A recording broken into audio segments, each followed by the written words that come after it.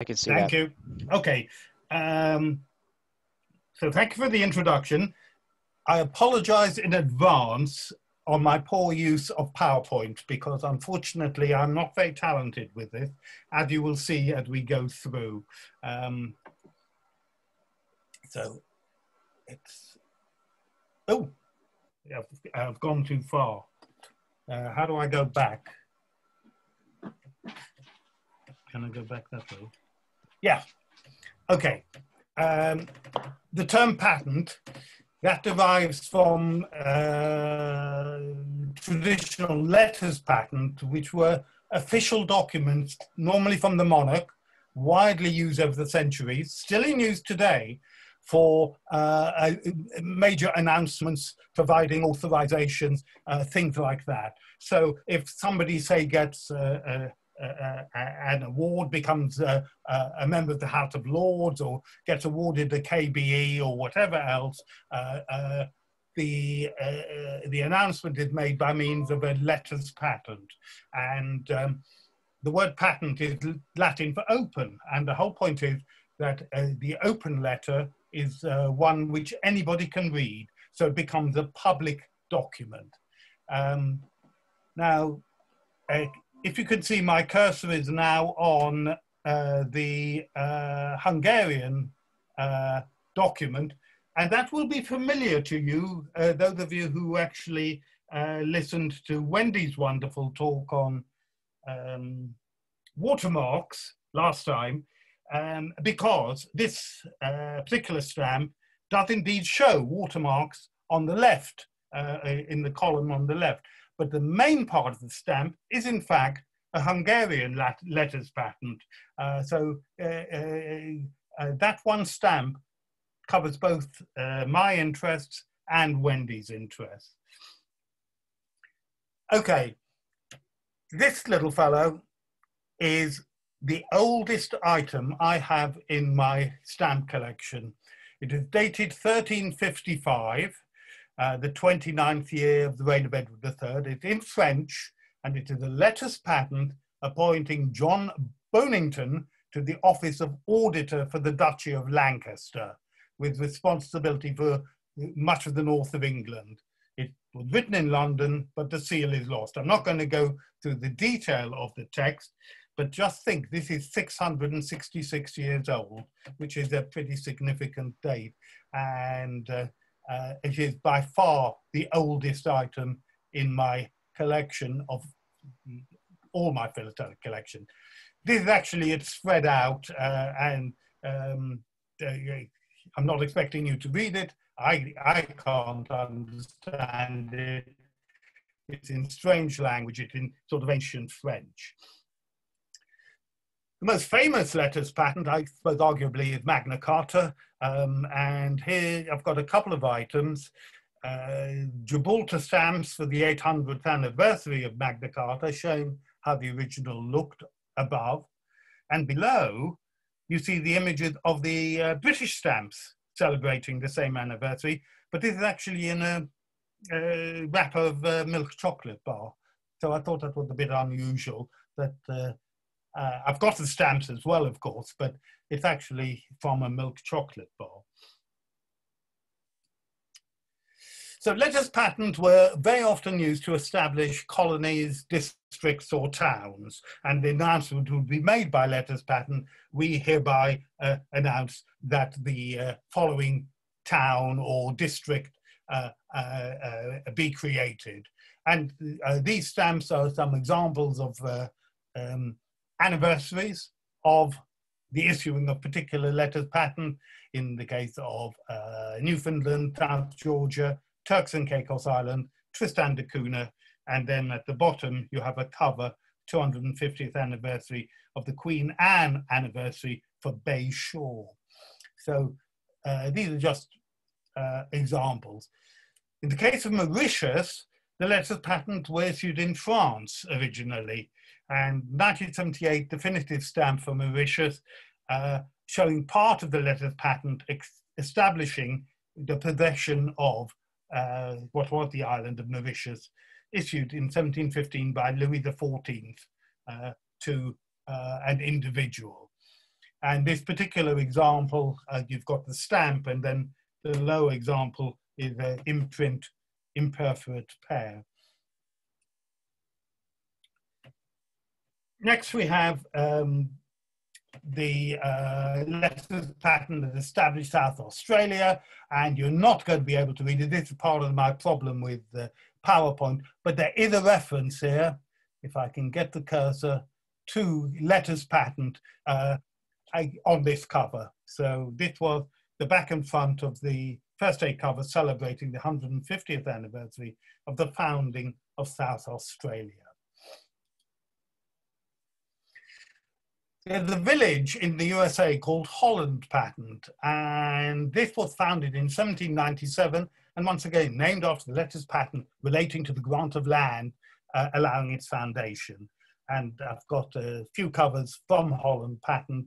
It still exists, and you can get more recent postmarks, but you've got an 1869 missent cover with a blue Holland Patent postmark, addressed to Danvers Center in Massachusetts, and then below an 1818 cover from Holland Patent to Paris, forwarded on to the Grand Hotel Vienna, and it has various Paris postmarks on the back.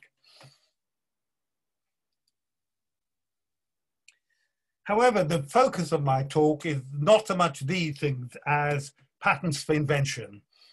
In the 16th and 17th century, in the United Kingdom in particular, or I should say Great Britain or England even at that time, patents were abused by the English monarchs.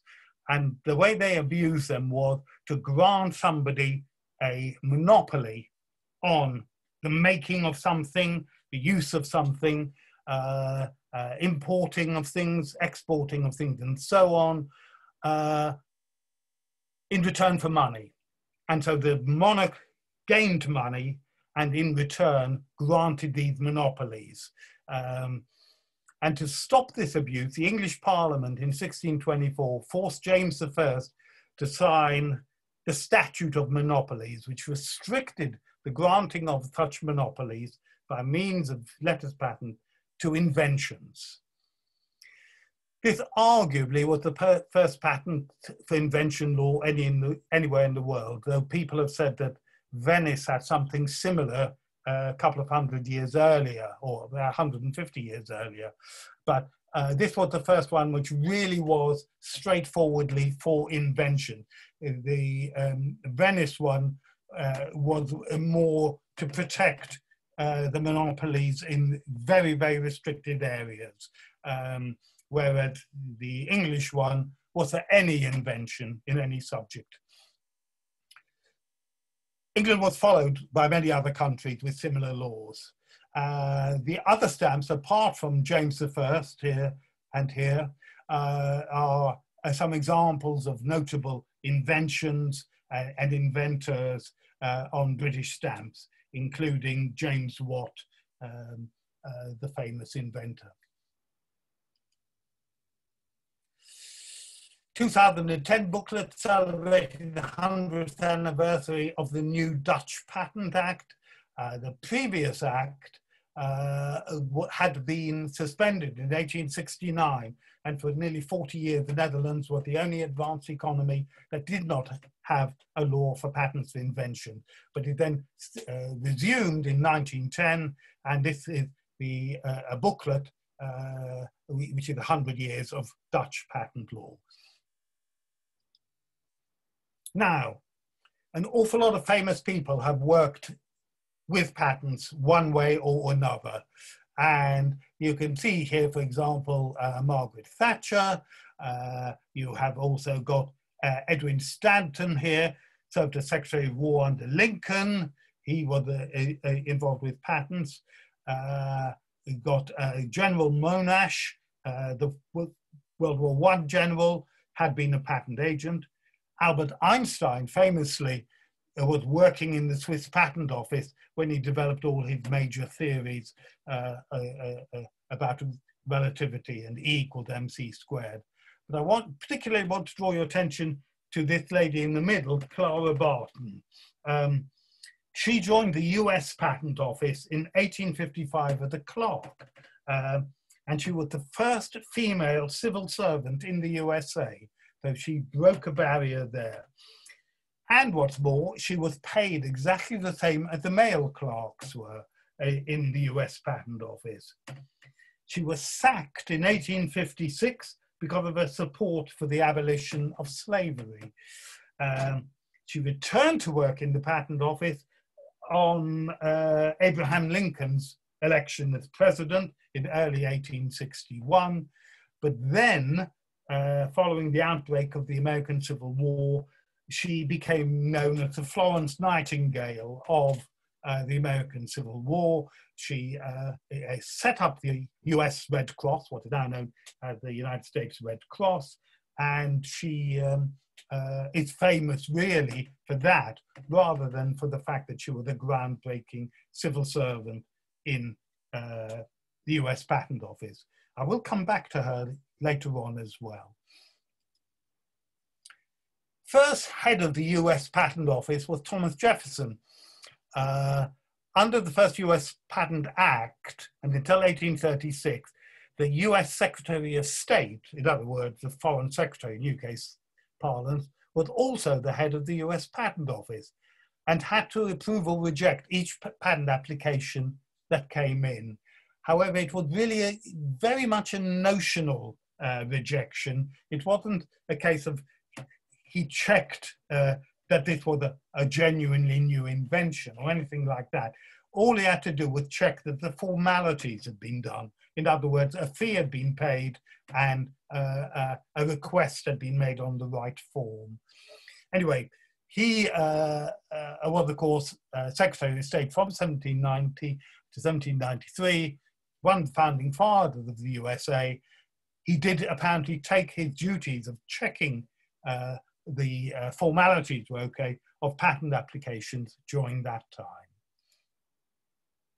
Here are a couple of Patent Office pioneers.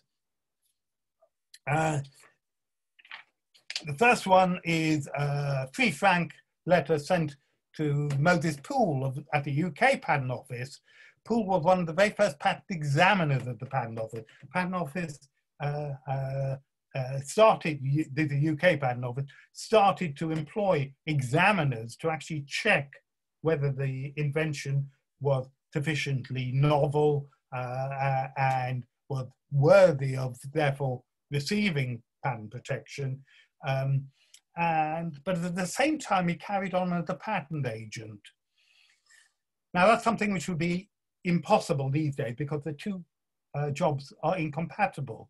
To be a patent agent, you're acting on behalf of the inventor and trying to get the inventor the monopoly protection that a patent allows. But to be a patent examiner, you are checking that the invention is indeed worthy to be protected. So he basically had a conflict of interest. How this was allowed, I have no idea. But anyway, this is a 3 franc letter in my possession, sent to Moses Poole at the Patent Office. And below, you have what I've now described as the first head of the US Patent Office, and this, by that I mean the first proper head. I'll explain what I mean in a second. Harry Ellsworth. He was very prominent in encouraging both Samuel Colt, is it Samuel Colt? Or Samuel Morse and Colt to patent their key inventions, the gun and the Morse code. This is an undated 3 franc letter signed by him and sent from the Patent Office. So the new US Patent Act in 1836 gave the Commissioner of Patents, which was the new title, still somebody who had to be appointed by the President and with Senate approval, the power to assess patent applications for usefulness, novelty, and basically that it abided by all the rules. So Harry Ellsworth headed the US Patent Office from 1835, when he still had the old rules that Jefferson worked under, but in 1836, he got these new powers to actually assess properly what the invention worthy of a patent. free franking privilege for the head of the Patent Office actually dates back to 1827.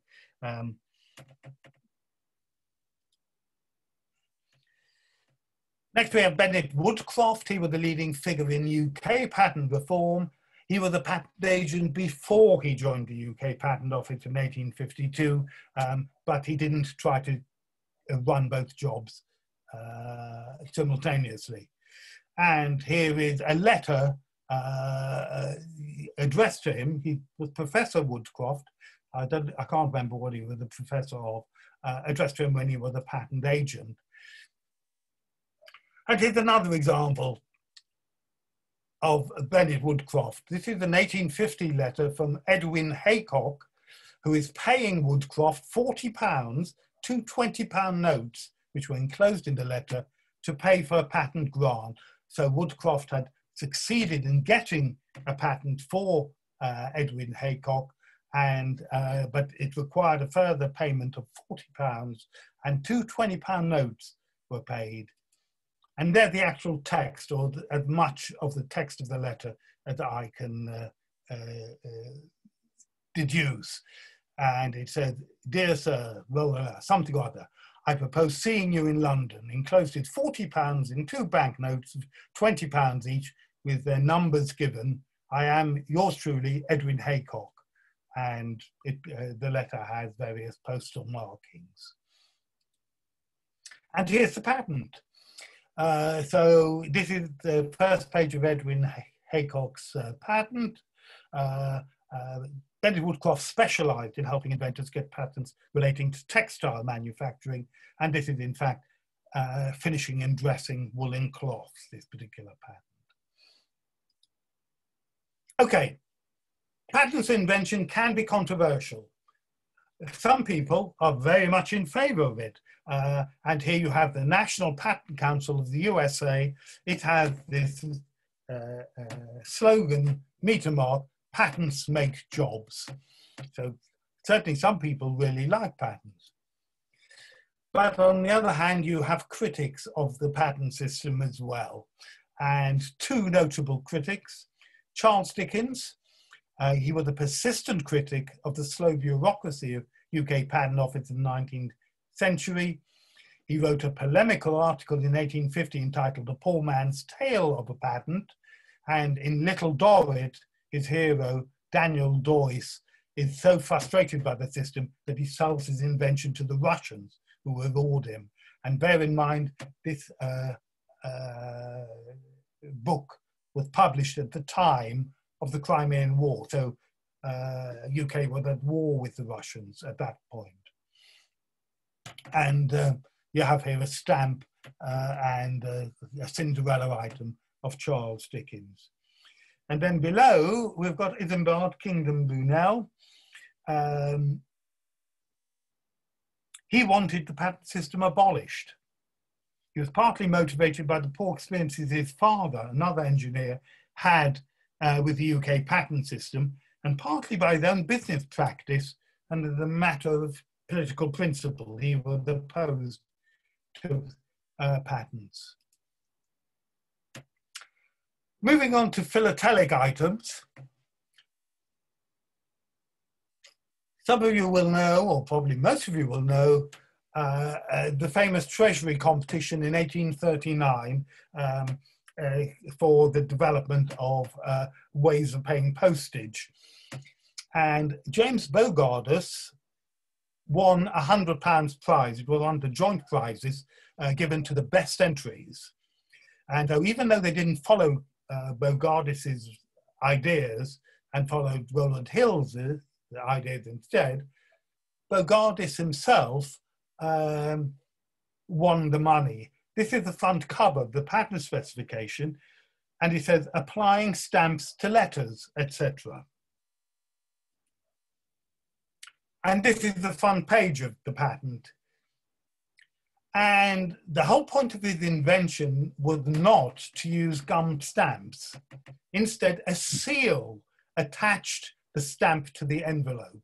So the stamp was not gummed, it was not adhesive under Bogardus's invention, but it was stuck to the envelope with a seal.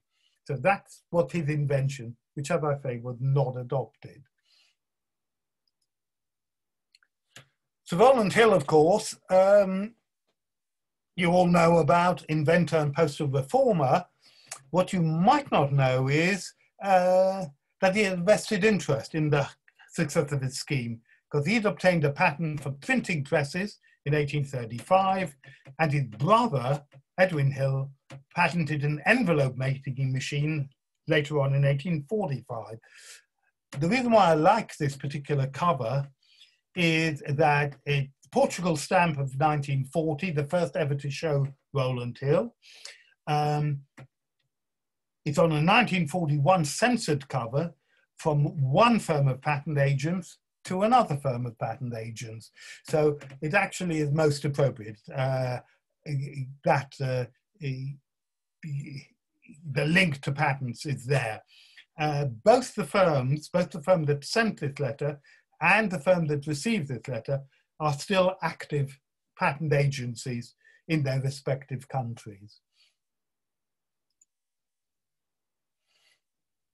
Okay, going on. In 1829, entire from Mr. Pooley of the Patent Office, Lincoln's Inn, to Mr. Green, requiring payment of £21, 12 shillings and 11 pence for the grant of 4 patents. And this is the letter. It has a TP Chancery Lane hand stamp and a 2 charge mark, and there's the contents of the letter requiring the payment. Patent Office for a while had official stationery, and this was, and I've got some examples of both specimens and the final example, the final issued copies of different types of this reply paid card. So what it was a card to be sent to the Controller General of the Patent Office, 25 Southampton Buildings, London. And it was requesting a copy of a patent specification, the patent document. And that particular request cost 7 halfpenny. So you bought this card in advance. You could then fill out the details of the patent specification you wanted, and you would then post it to the Controller General, and you would give your name and address for where the patent would be sent. Here's a well-travelled letter from the Patent Office, 1902, on Her Majesty's service, stamped to Copenhagen, redirected to Essen, and then to the Kruger's Hotel, Berlin. And so it's gone all over the place. You can see all the transit marks on the back, but it is from the Patent Office, and it has this particular cachet on it. Here's another example of postage from Patent Office, UK Patent Office, on Her Majesty's service. Once again, it's got the cachet, no need for a stamp because it's staying in the UK, and within it, it is its acknowledgement of receipt of the following documents, and written by the Controller of the UK Patent Office. This is one of my favourite items. This is a 1983 Patent Office letter to the fraudster Robert Maxwell. Now, you may be aware that last week on Radio 4, there were extracts from a book about, a recently published book about the life and times of Robert Maxwell, notorious for falling off his boat and drowning when his fraud was about to be revealed. This is the letter addressed to him, Captain I.R. Maxwell, Chairman, Pergamon Press Limited, as he was then, Headington Hill Hall, Oxford. It has an interesting mistake because the address on the meter mark says 25 Southampton Building, singular, when it should be 25 Southampton Buildings, London WC2A 1AW. As it happens, I worked for Pergamon Press at the time this letter was written in 1983, and I was passed this letter by Robert Maxwell. As one of his members of staff, I was involved with patents. I can't remember what the contents of the letter said. I wish I'd kept them, but I did keep the envelope. So there you have the Patent Office talking to a fraudster. I thought I'd come back to Clara Barton, and these are covers, patriotic envelopes from the US Civil War. And they both show the US Patent Office. And you might wonder, and there were a series of patriotic envelopes produced by the Union side of well-loved buildings in Washington and elsewhere, what we're fighting for. But why the US Patent Office? Well, there is an explanation, because during the American Civil War, the US Patent Office buildings were converted into a hospital for wounded soldiers. And it's quite possible, I don't know, but it's quite possible that Clara Barton even worked there in the US Patent Office, not as a patent examiner, but returned there as a nurse during the American Civil War. I've yet to find out whether she actually did ever return to the Patent Office.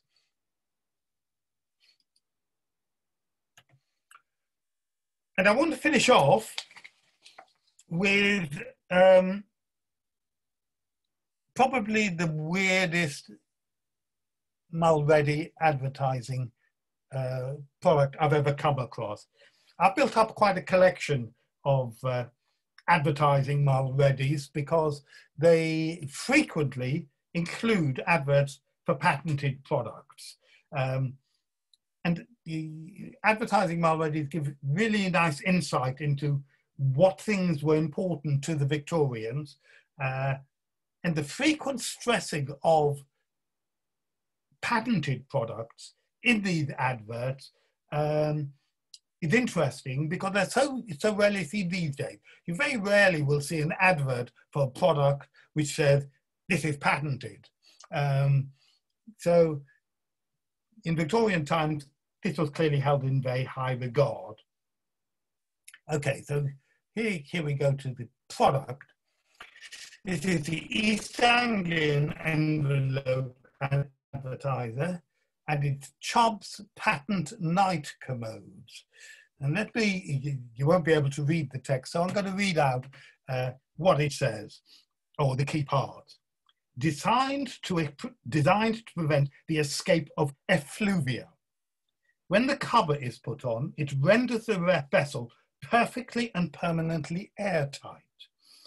It can remain without offence in the room.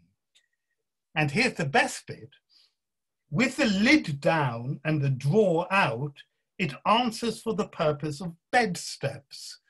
In other words, you can step up and down, over it, on it. Presumably, a maid emptied it out and cleaned it each day.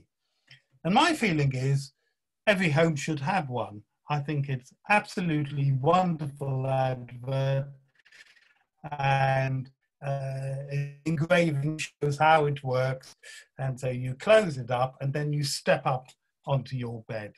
So isn't that wonderful? I think it's the best thing since sliced bread. So that's my talk. So I will stop sharing now.